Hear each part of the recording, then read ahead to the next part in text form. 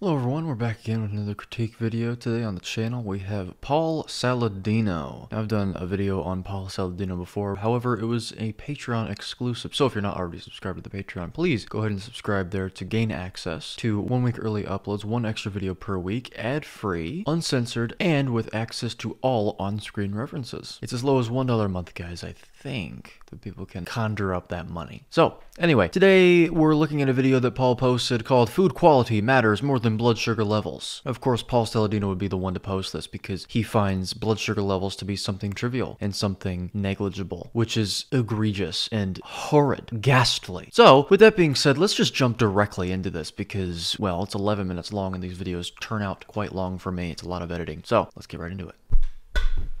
If I can get this microphone to stay up. As you guys should know by now, no supplements need to be taken on a carnivore diet, as you can derive everything you need from such a diet. However, this does not mean there aren't certain nutraceuticals that can be taken to further ameliorate inflammation and subsequently any illness, disorder, and disease one may be plagued with. One of the best products on the market, if not the best product in doing such a thing, is the flagship product to a company known as Cerule called Stem Enhance Ultra, which effectuates the release of one's own inherent stem cells from their bone marrow. When this occurs, this results in what may be perceived by some to be the epitome of regeneration. Now, I cannot under any circumstances claim any cause and effect relationships from this product and any hard health outcomes. However, one may speculate what they wish with this information. If you want to know more about this product or are interested in buying this product, as well as many other products from the Cerule company, please refer to the link on the screen now or the description below.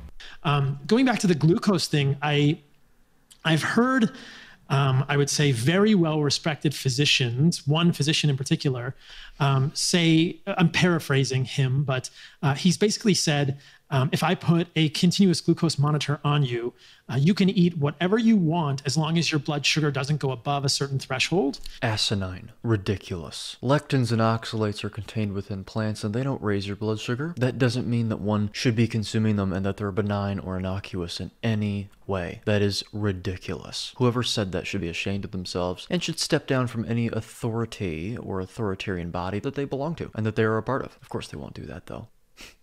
Miscreants. Misanthropic miscreants.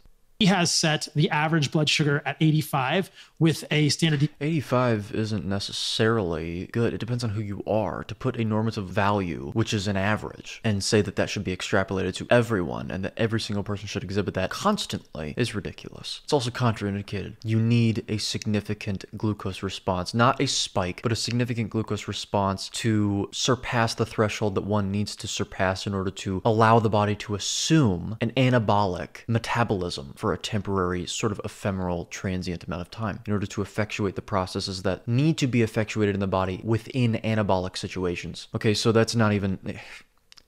Anyway, discursive. A standard deviation of 10. Okay, so standard deviation of 10. But even that 95, for some people, people need to go up to 105 after they eat. Depends on who you are. It's restrictive, okay? And it's demagoguery.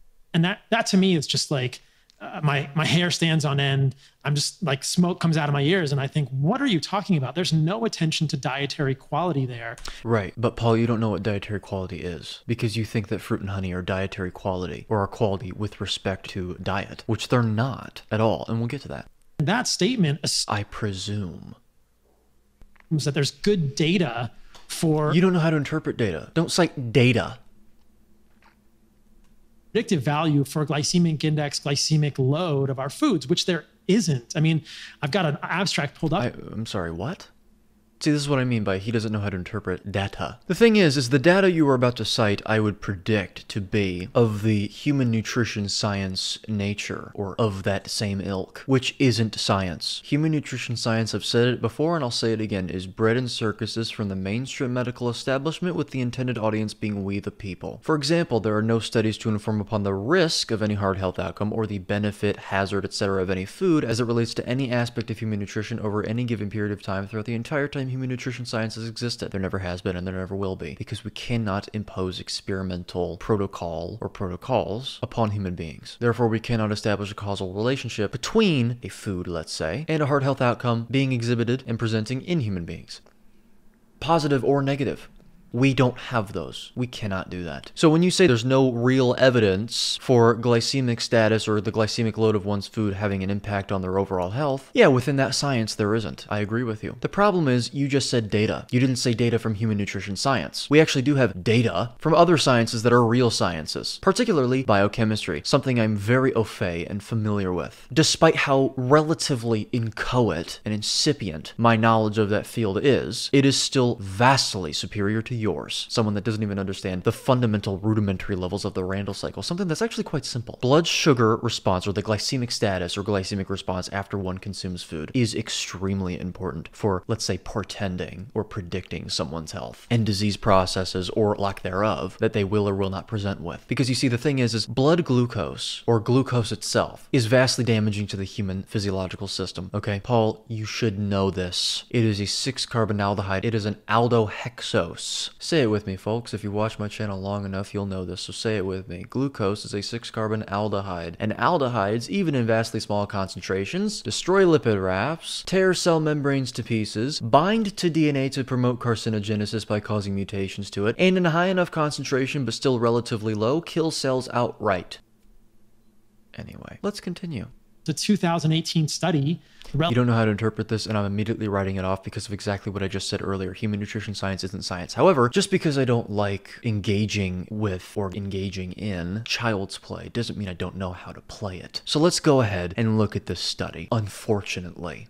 Of glycemic index and glycemic load for body weight, diabetes, and cardiovascular disease. Okay, there's a problem right there. No one's glycemic response ubiquitously is going to be identical after consuming the same food, because every single person is different. You can't even dictate or predict what one person's blood sugar response will be to the same food all the time, because that depends on how much sleep the person got the night prior, their hormone levels at that given time, their activity level that day. It's nonsense, Paul. There's so many confounders. There's a problem right there. But okay, continue. The last author is Joanne Slavin, and the conclusion is that a conclusion of a study, just so you guys know, is an opinion written by authors. So sometimes authors won't even get the conclusion correct. It won't be congruous with what their findings actually demonstrated patently to be. But okay, what did the conclusion read? I and GL, so glycemic index, glycemic load, have essentially no predictive value. Within that study, what was the sample size of said study, Paul? Was it extremely low? Because you're notorious for citing studies with extremely low sample sizes, not even attaining N of 30. Just ridiculous. What was the sample size? What were the genders of these people? What were the ages? What were their activity levels? What else were they eating, Paul Saladino? You see, this is why you should specialize in an area of science that is actually unequivocal and unambiguous, that actually redounds to unambiguous, unequivocal findings. Hard sciences, biochemistry, comparative anatomy is another, but biochemistry most saliently and most relevant to this. This is asinine. Comes to cardiovascular disease or diabetes. So the thing is, though, Paul, glucose once again induces damage to the tissues. The tissues will incur and sustain damage from glucose overload. This includes the cells of the epithelial nature, the ones that line the arteries and to a lesser extent the veins. We know that heart disease is an inflammatory condition characterized by hyperglycemia, leading to the oxidation and glycation of SD-LDL and other LDL particles, okay? But also leading to a buildup of fibrous tissue. Look into fibrin and fibrinogen. I talk about that extensively in my book, Contraindicated, almost out very, very soon. A closer look and revision of mainstream health axioms that have perpetuated illness, disorder, and disease for over a century. Please buy that book when it's out. There is a lot of valuable information within that compendium there. That tome. It's not a tome. It's not that big. But I think a lot of people would like to read that book. So, I'll hear people say this all the time. in other words, it's characterized by inflammation, and glucose causes inflammation. Oh, my blood sugar went to 140, and they just get, they're like, oh my God, that's... Yeah, that's insalubrious. That is contraindicated, Paul. Even if that 140 milligram per deciliter glucose status or glycemic status lasts ephemerally and acutely, let's say, incessant rises of glucose to that degree and to that level will insidiously and perniciously cause and induce deleterious effects within one's body. It will end up not being acute or transient or ephemeral. It will start to be chronic. How do you think diabetes is caused? Diabetes being a disease characterized explicitly and exclusively by chronically elevated blood glucose and nothing else, hence exclusively, Paul. I mean, come on. Inflammation is caused by glucose, among many other things, and inflammation is a pre-programmed response within the body that occurs within the body when it perceives damage to tissues or a potential invading pathogen. Volcano, it's just so high. It's like, 140 milligrams per deciliter is not, that's not a sinful blood sugar for humans. Okay, sinful is not the right word to use, but okay, so to speak, fine. It is deleterious. Yes, it is. Even if acutely. Do that over and over again 3 times a day, every single day for the rest of your life. See what happens. Paul, the only reason why you're hedging against the amount of damage that you would be incurring patently from glucose and fructose, by the way, the exorbitant amount, the egregiously exorbitant and abundant and excessive amount of fructose you're consuming, even from sucrose, table sugar, or the disaccharide found in fruit, is because of the immense level of activity that you are engaging in. You are allowing your cells to oxidize that substrate more effectively than other people can. You have the privilege of doing such a thing, but eventually, it's going to catch up to you because you will not be able to maintain that activity level and to perpetuate it. You are a dangerous fraud. Normal physiologic blood sugar. Okay, stop using the word normal, because look at what normal is today. First of all, normal is the 90%.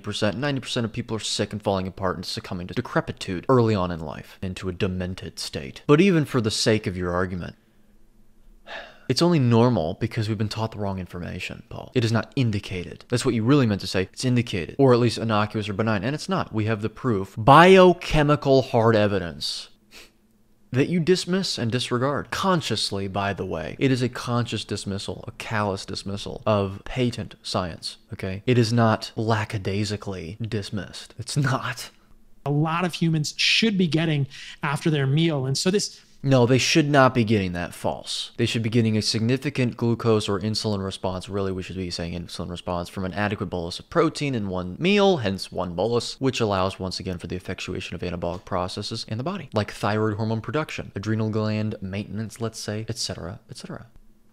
This obsession with keeping your blood sugar below 110 as a peak, or an average of 85 with a standard deviation of 10 milligrams. Well, you shouldn't be letting it get to certain levels. I'm against putting definite numbers on things. Sure, I think that there should be some variation, and we covered that in the beginning. But you're talking about spiking one's blood sugar, and you will have actually said in other videos that spiking your blood sugar is actually not only benign, but actually a good thing. Roll it. Some people may hear this and say, but won't eating fruit and honey spike my blood sugar?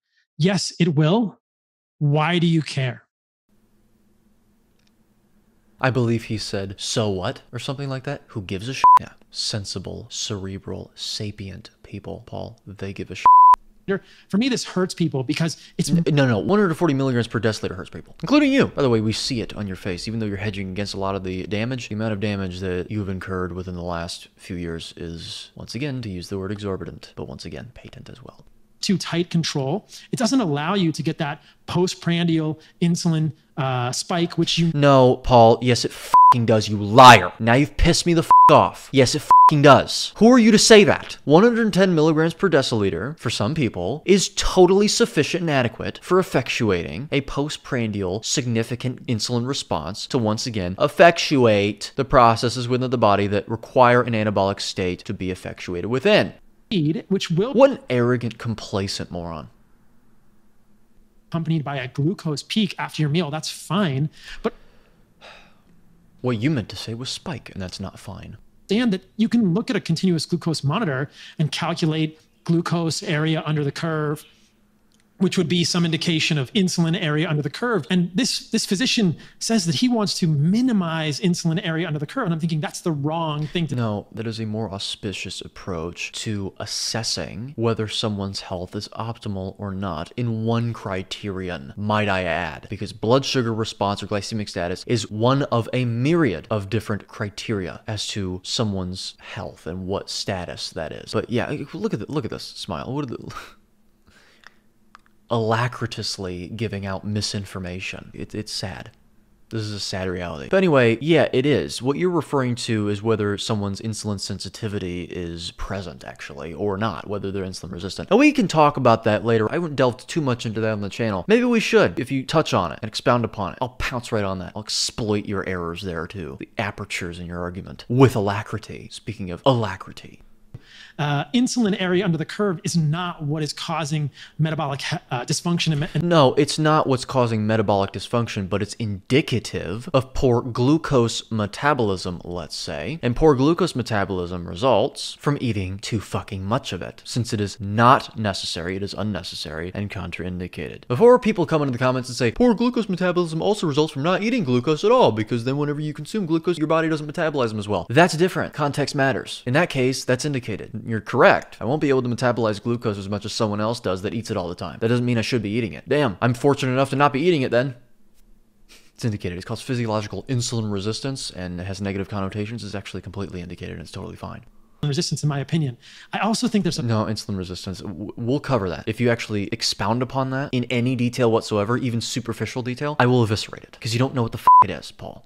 Real misunderstanding in the communities. Don't talk about misunderstanding as someone that misunderstands everything. You are purposely, deliberately obtuse many times, deliberately moronic. What you do is you obfuscate things meretriciously in order to make things more abstruse for people and in order to aggrandize and adorn your ideology and the perception of other very impressionable people. Guess what? I see directly through it. And I am helping everyone else that's viewing my content see directly through it as well. Community that about the prevalence of insulin-induced insulin resistance. I think it's extremely... That's not a thing, really. Unless you're injecting insulin in amounts that the body is incapable of creating on its own, which people have done in order to effectuate greater muscle growth or something. It's where the myth came from that more carbohydrates equate to more muscle growth. That's not the case, because eventually when you eat carbohydrates, your insulin response will plateau. No one's really talking about that, Paul. Where is your head? Where the hell has your head been? I think it's extremely rare in humans, and we don't need to be as strict about absolute levels of insulin. No one needs to do anything, but one should do something that is conducive and propitious to effectuating a convivial, salubrious environment physiologically within themselves, okay, on a moral basis. And so what you're telling people is to do something that has been demonstrated patently and demonstrably, hence demonstrated, to be harmful, which is eat a bunch of fucking sugar from the worst sources, arguably, fruit and honey and maple syrup. Oh, but as long as it's local. As long as it's local, and spike your blood sugar to whatever level, no matter how high, and you're fine. As long as your body is able to get rid of that glucose relatively quickly. Paul, once again, I raise the necessary query to you. What happens when you do that multiple times in a quotidian fashion, week after week, month after month, year after year? Seed oils aren't the only bane or scourge of our existence, dietarily speaking, doctor. Insulin area under the curve that we're sort of abstracting from glucose area under the curve. So in my strong belief, it's fine to have a postprandial blood sugar of 140 because And that's why no one should fucking listen to you, Paul Saladino. You lost your head a long time ago. The Paul Saladino of yore was not even sensible even back then. He was, in my opinion, insinuating himself into an ideology that was sensational to him and what he perceived to be auspicious to his own success and wealth. But at least back then his conclusions were okay.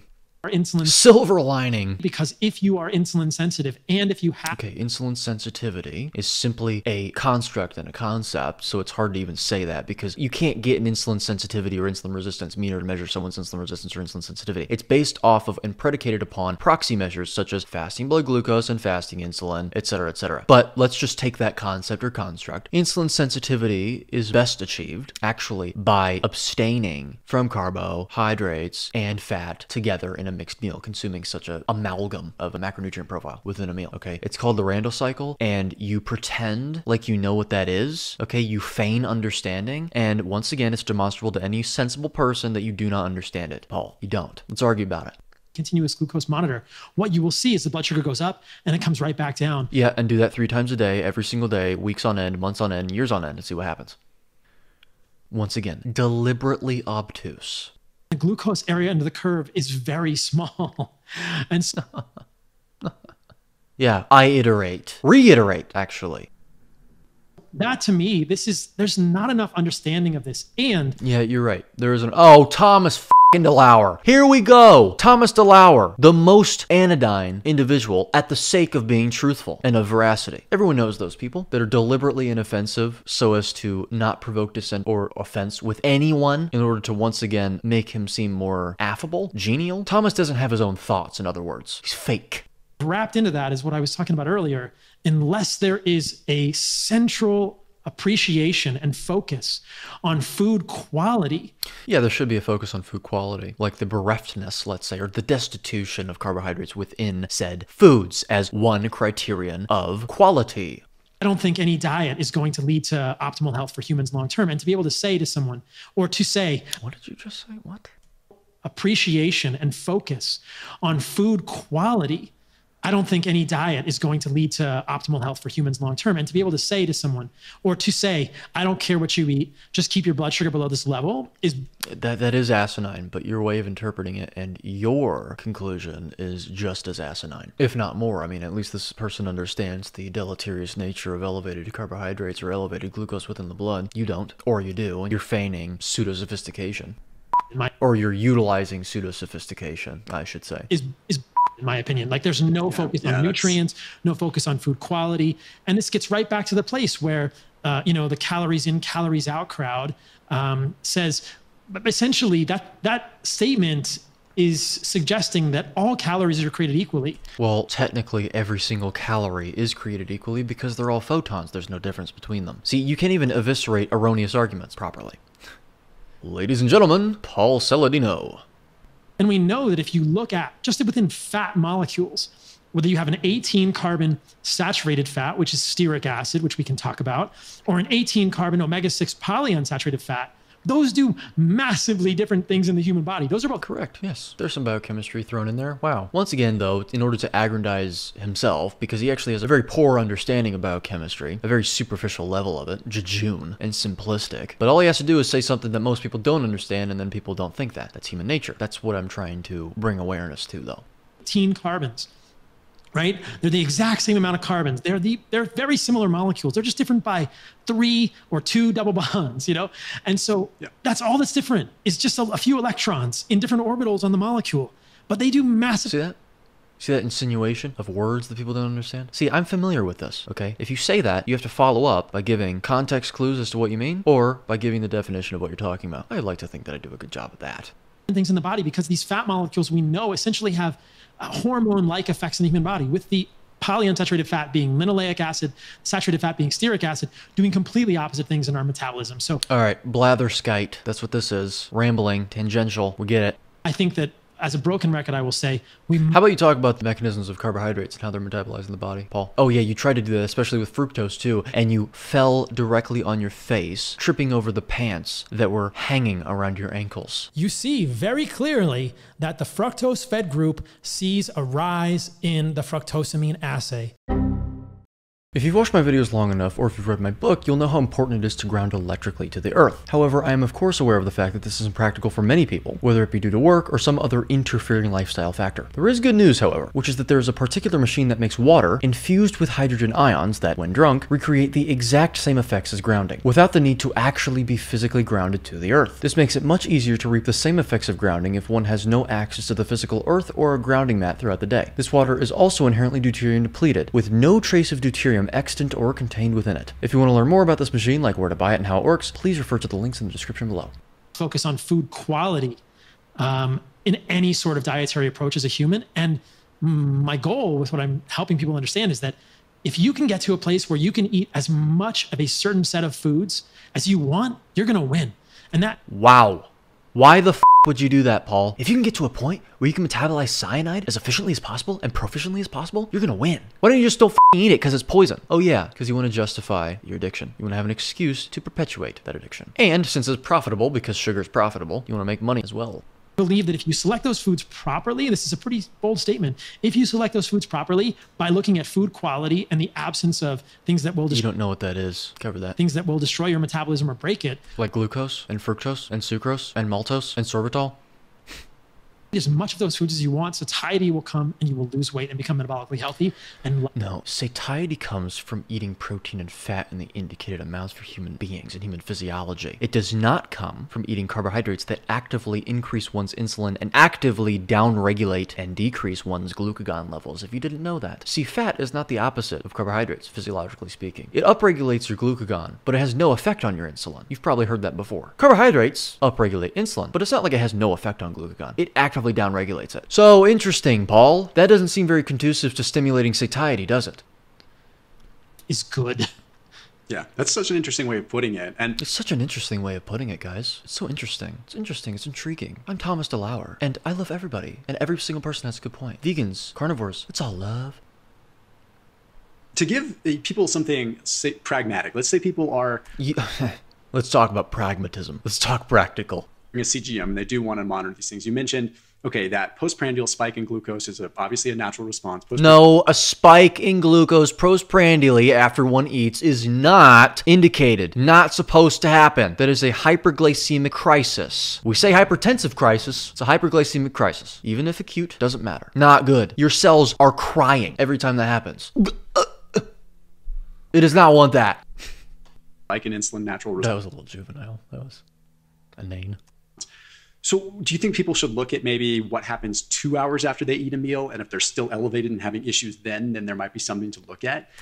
Look, if you consume carbohydrates, the optimal thing for your body to do is to have a spike, sure, and then to have an relatively immediate decrease in that blood sugar response. Sure. That is, I guess, a criterion of health. You could say if one consumes carbohydrates very seldomly or rarely. Sure. The problem is, even if you do that, that was still damage that your body has incurred and sustained, or had incurred and sustained. Do not do that all the time. I'm not pretending that people are going to eat no carbohydrates ever. Very rarely do people do that. I did that for a year, little over that. I still have carbohydrates. 5 to 10 grams a day. I'm not going to pretend like that's in any way salubrious, though. Own up to your vices. Let's just put it that way. For me, for example, I'll use, anecdotally, like I spike pretty high, and a lot of it, I generally do. Now, That's a problem if you eat carbohydrates. I mean, a spike is not a good thing, is what I mean. If you're spiking pretty high and you come right back down after consuming carbohydrates relatively quickly, well, that's better. Yes. No one's pretending like that's not the case. Don't cause the spike in the first place. Simple. A long history of ketogenic diet and a long history of intermittent fasting. That would explain why you spike pretty high. There you go. Physiological insulin resistance, which isn't a bad thing. Prolonged fasting, where I probably have a degree of peripheral insulin resistance that I'm There it is. That's the other name it goes by. Peripheral insulin resistance. Great. been out about, right? And I just don't get the concern. My fasting glucose is around 100. It's not the end of the world for me, right? And I try to explain that. No one says that's a bad thing. It's quite good. Carbohydrates, I might spike to 140, but I do Ostensibly. generally come down pretty quick. Now, if I spiked to 140, and I'm asking you, and this isn't necessarily circling back to what I believe or not. I'm just curious. If I checked 2 hours later and I was still at 140, then it sounds like that might be an issue. You know, a really good way of causing that is by eating fat and carbohydrates together 3 times a day, every single day, every week, every month, etc., etc., etc. And C. That's a problem. You upregulate one's Randle cycle, or your Randle cycle, to a deleterious degree. The Randle cycle is always active. It's active right now. If it weren't active, we'd be dead. But it's not deleterious until it is actually activated, let's say, in every single one of your cells. Then it's a problem. You want to know the most propitious way of achieving that? Eating a mixed meal of fat and carbohydrates together in a significant amount, of course. 5 grams, 10 grams of carbs with your fat, probably not going to do anything that much. Depends on who you are, though. Yeah, I mean, so there's a couple of things wrapped up in there that we should talk about, which is physiologic insulin resistance, which happens in a low carbohydrate state. Yes, typically, yeah. It has to do with the downregulation of GLUT4 transporters on the outsides of cell membranes when your cells continue to divide within an environment that is bereft of carbohydrates, exogenously introduced and externally introduced, sure. Which, once again, is not pathology. That is not an issue. That is actually the opposite of that. That's indicated. I mean, think about it. Ancestrally, we weren't eating carbohydrates in any significant amount until fruit season. If your blood sugar spikes with a much lower dose, let's say, or administration of carbohydrates than it would with someone else that does eat a bunch of carbohydrates on a daily basis, that would cause you to store more fat with a lower amount of carbohydrate administration. You would store more fat, theoretically, with the same amount of carbohydrates administered to you, as opposed to someone eating the same amount of carbohydrates that eats them every day. Sounds to me like that was designed by nature to be the case, doesn't it, Paul? Especially considering the fact that fruit back then had much lower amounts of starch, glucose, sucrose, fructose than they do today, or than it does today. It was necessary for us to actually effectuate the body's assumption of a fat storing mode with a lower induction of carbohydrates. It wouldn't be very productive for our bodies to have a more difficult time storing fat with carbohydrate boluses. Okay? It's more productive for it to be able to store more fat with a lower amount of carbohydrate induction. Okay? It is ancestrally and anthropologically consistent. Which is a really interesting discussion, and it's normal human physiology, quote unquote normal. No, not quote unquote, is normal. And it gets often conflated with pathological insulin resistance, which are different things. There you go. You got something right. completely different processes. Processes. It is not processes. High insulin versus low insulin in those two states. And so, but if you're talking about your CGM, yeah, like elevation of your blood sugar after 2 hours is a problem. And I love continuous glucose monitors, but there's a much easier way to get at this issue, which is just get a freaking fasting insulin. I think that people should get fasting insulin every month. And in my opinion, this single blood test, which probably costs $35, would change the medical system, would change the horizon, which I agree. I corroborate, Paul. I concur. Landscape. I mean, It doesn't change how misanthropic he is. I am referring to what he is saying, not who he is. That is what I'm bolstering here. Less than 5 micro IU per ml. It should probably be less than 3. Mine was recently If you don't eat carbs, you can get down to 1. 2.4 micro IU per ml, and I eat between 250 and 300 grams of carbohydrates a day. So if anyone believes, yeah, if any That is fucking poisonous. The only reason you are getting away with that and hedging against the deleterious manifestations that one would see and definitely will see biochemically speaking when consuming that many carbohydrates in a quotidian daily fashion like he is because of the immense level of exercise you're engaging in and the types of exercise you are engaging in as well. You are allowing your body to oxidize that substrate at a much more rapid rate with much more rapidity than some other person like a layman outside on the street today, especially the average American that has a job that doesn't involve being a health influencer. Someone like me, if I did that, oh boy. Yikes. believes, it's just, this is my N of 1, but I've seen it over and over and over. I've seen it, all the people I work with. Oh, well, I mean, if you've seen it over and over and over again, then man, let me just throw my biochemistry out the window. Paul's seen it, guys.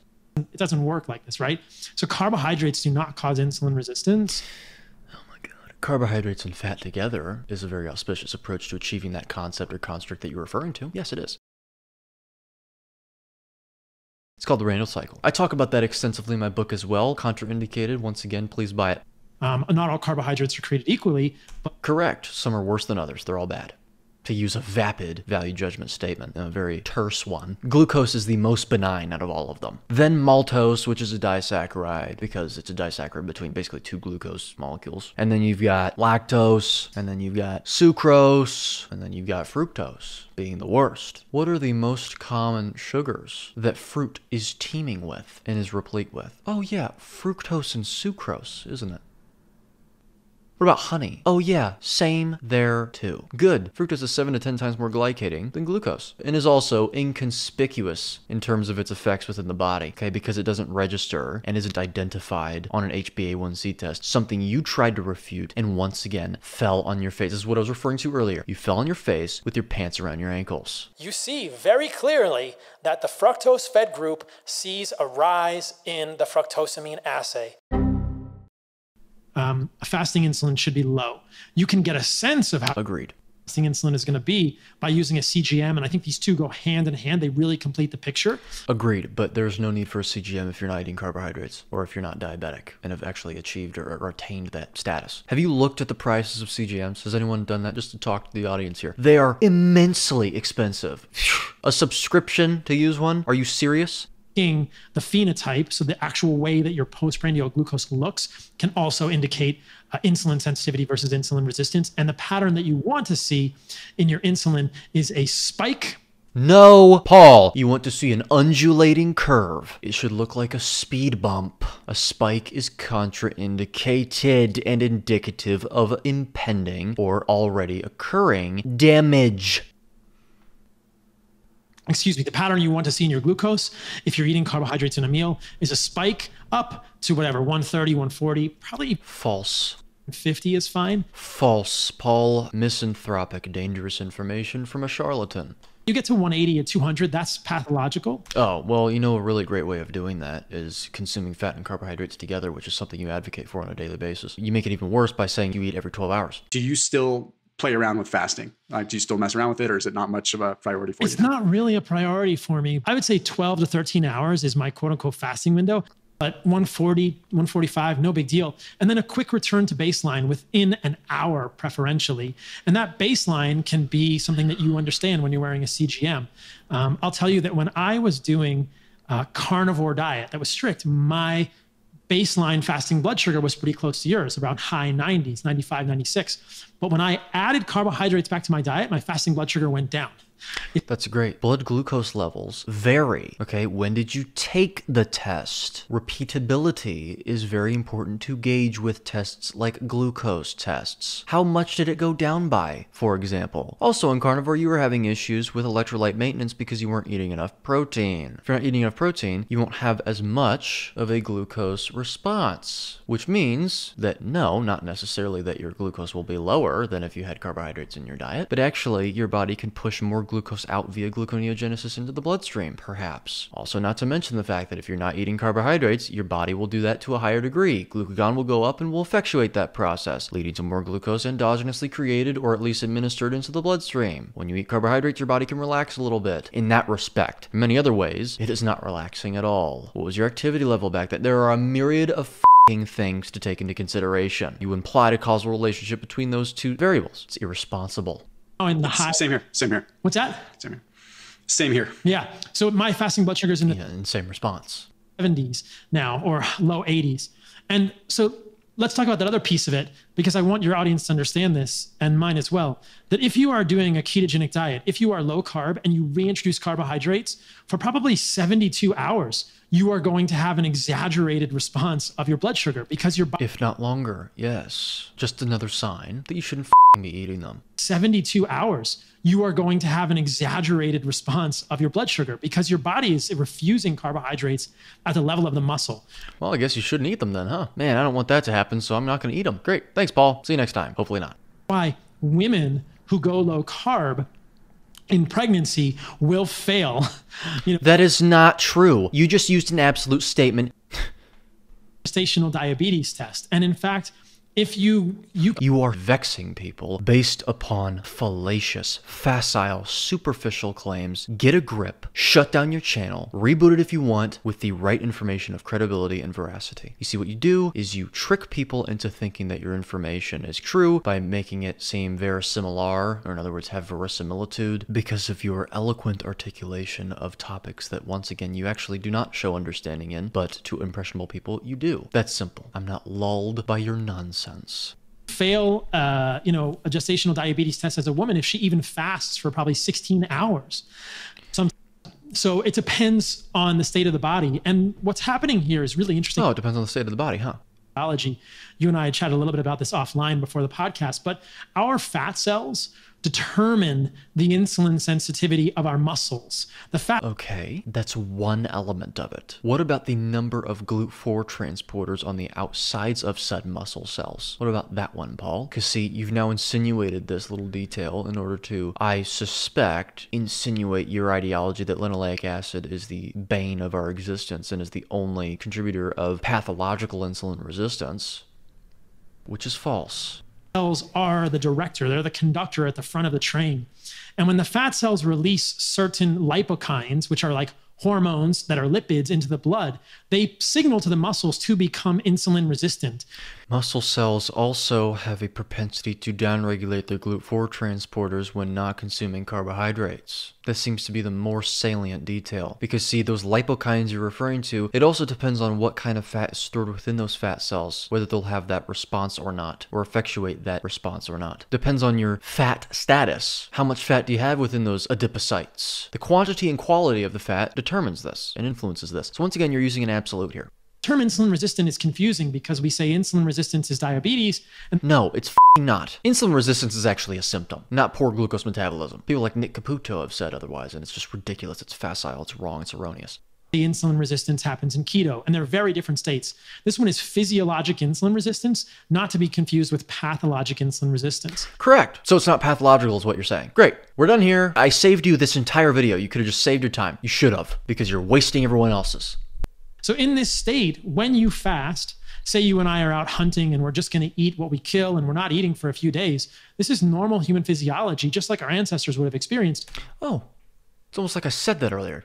Have any fruit right now. We didn't find any beehives with honey. We didn't even find any protein from an animal. We're going into this fasting state. Our adipocytes, so our fat cells, are going to release lipokines into the blood that are going to tell the muscles, become insulin resistant, refuse. Potentially, but also, once again, since we didn't eat carbohydrates hardly ever, very seldomly, we also, every single time our cells divided, had a downregulation of the production of GLUT4 transporters on the outsides of those membranes, disallowing the body and disabling the body from metabolizing glucose as effectively as it would and efficaciously as it would otherwise, allowing us to store more fat for the upcoming winter, the hibernal season. Glucose, because we need to spare that for the brain, the testes, the adrenals, etc. in the Correct. Now, that physiology gets going, it has momentum. We know that when you're burning fat and doing beta oxidation, there is a tendency to want to continue doing that. That is not f***ing true, Paul. That is not how human physiology works. That is not how it f***ing works. You're referring to the Randall cycle once again, and you have misinterpreted that. That's not what happens. When you consume fat and your cells are replete with fat, if you dump carbohydrates in, it can't sequester the carbohydrates because it's replete with fat. That's not the body's tendency to continue oxidizing fat, because the opposite also occurs. If you eat a bunch of glucose and your primary form of energy is glucose, your cells will be more replete with glucose, disallowing fat entry and sequestration into the cell or administration into the cell because they're replete with glucose instead. Misinterpretation. You have now evinced your misunderstanding and incompetence with respect to biochemistry. A very simple mechanism founded and discovered by Sir Philip John Randall, a diabetes researcher in 1963. You had a whole video dedicated to dissecting this paper and you fell on your face again. Products of that, citrate, et cetera, sort of inhibit pyruvate dehydrogenase and the other side of the biochemistry. And yes, also PFK1. Shall I show the graph on the screen right now? The graphic, the figure? I think it's fatty acyl-CoA molecules will inhibit pyruvate kinase as well. But anyway. In fact, actually, you're talking about pyruvate dehydrogenase. That comes later. That comes after pyruvate has been formed because it has to dehydrogenate the pyruvate into acetyl-CoA before it goes on the Krebs cycle. So anyway. Vice versa is also true. When you're doing glucose-based metabolism, there are intermediates that inhibit beta oxidation and carnitine palmitoyl transferase. Yeah, covered that. This is called the Randall cycle. Mitochondria. So our body is going to stay, there's like, something in motion tends to stay in motion. No, Paul, that's not how it f***ing works. Wow. It takes your body a little bit of time to adjust, to come back online and say, oh, I've got some fruit. Give me a couple days. I'm back online. No. You're saying online as if it's indicated for the body and normal physiology for the body to oxidize carbohydrates for its primary fuel source, which is false. It's been fat for 4.5 million years of our f***ing existence. Those in your case who are doing carnivore or keto, you'll come back online. There's no pathologic insulin resistance there, meaning that your muscles will accept glucose. I wonder why there's not. Once again, it's not pathological, so why are you speaking upon it as if it's something to be fixed and ameliorated? It's not. So if you eat glucose for a few days, you'll start to see that postprandial blood sugar go down and down and down.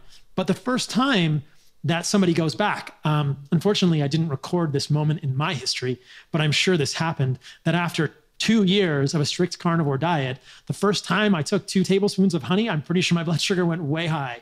And that's okay. Yeah. Well, that is okay if you do it very, very seldomly. That instance was not indicated for your physiology. I'm sorry. I kept doing it and your body adjusts.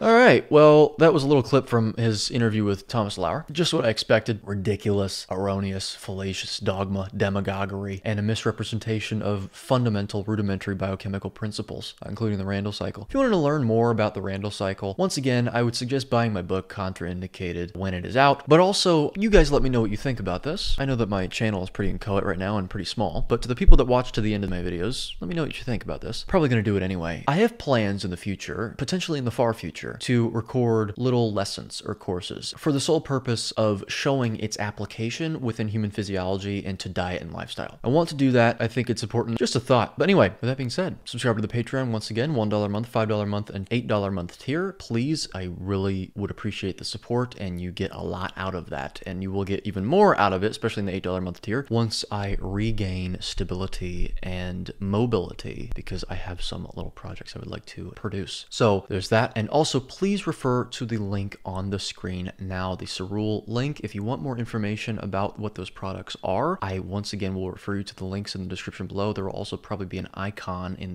one of the corners of the screen, one of the top corners of the screen, which also has that video in where I elucidated pretty thoroughly what these Cerule products are, what they do, why they're beneficial, who should take it, when you should take it, etc., etc., etc. If you buy through my link and you sign up for monthly deliveries, you get 10% off your first monthly delivery, and I get a very small commission. It's $5 for each person that buys through that link. So I am not trying to gouge people of their money. I'm not rapacious like that. It is genuinely a product that I think will help a lot of people, and I also do not get paid to promote the product, just in case you had any feelings that I do. I do not get paid to promote them. So anyway, follow me on Instagram, Twitter, or X, and TikTok. On TikTok, I've gotten a community strike, which is indicative of the fact that I'm correct in what I say. So before it gets shut down, you can enjoy my content for a little while. Email me at edgoki14@gmail.com if you have any more questions, or if you'd like to recommend that I watch certain videos. I have quite a superfluous supply in my abditory on YouTube. However, I will put aside those to react to ones that I am recommended and cater towards the viewer. So do that if you'd like. I would greatly appreciate that, and I'll get to them as soon as I can and as fast as possible. And with that being said, join me next time when we react to someone else that does not understand a lick, an iota, an inkling of science in any respect: biochemistry, paleoanthropology, statistics and research methods and inferential statistics, comparative anatomy, physiology, physics even, etc., etc., etc. So see you then.